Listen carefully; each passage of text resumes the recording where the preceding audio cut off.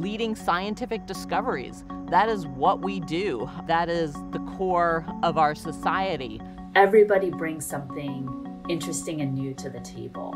And these are people from across the world. And a big part of that is that the patient voice is always included.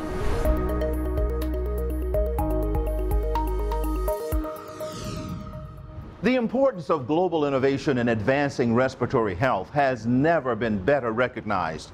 As an international organization, the American Thoracic Society is an incubator for advancements in global care through multidisciplinary collaboration, education, and advocacy. ATS is the place where it all comes together, the catalyst for careers and accelerator for expanding access with the goal of reducing health inequalities and the burden of respiratory disease. There's an unmistakable energy driving the work of the American Thoracic Society.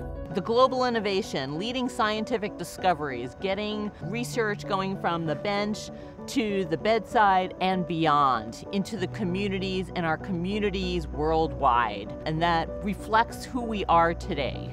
The Society, founded in 1905, is growing with an international membership dedicated to its core values. We've evolved over time to expand our focus on all of respiratory health and expand beyond the Americas to the world. It's such a large society and organization, but it really has been divided into various groups and so functions with the agility of a much smaller society.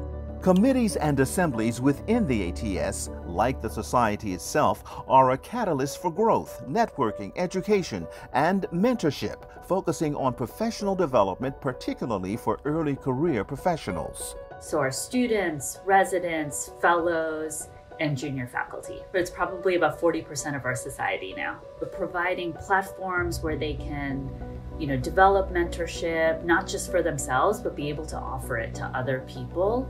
It inspires the multidisciplinary collaboration at the heart of the ATS. It also develops leadership skills, provides opportunities to help advance careers, and reinforces the commitment to research and discovery. Those members are our pipeline. They're going to be our future for pulmonary and critical care and sleep. And so teaching them what they need to know globally and holistically is ultimately going to affect patient care in the future. So I think in all those ways, ATS transforms patient care. And it's another area of emphasis that we're all passionate about as well. We use the scientific discoveries to transform patient care, which also requires an emphasis on the voice of the patient. That ATS really is the only group that integrates patient voice at every level. Patients with respiratory disease get their voices amplified through the ATS Public Advisory Roundtable. The Public Advisory Roundtable is very interested in helping patients get access to care, helping to facilitate and accelerate research in rare diseases, and from that to develop policies, consensus statements, and diagnostic guidelines and treatment guidelines, all of which are really important for good care. The Society is a worldwide forum for exchanging science. And so a whole other area of focus is in health service research and dissemination of best practices. And we do that through our journals, through our advocacy work, our guidelines, proposals. Scientific breakthroughs are presented at ATS international conferences, along with memorable ways to inspire and motivate. Bear Cage, where we get young investigators to do their pitches. It's a spin-off of Shark Tank.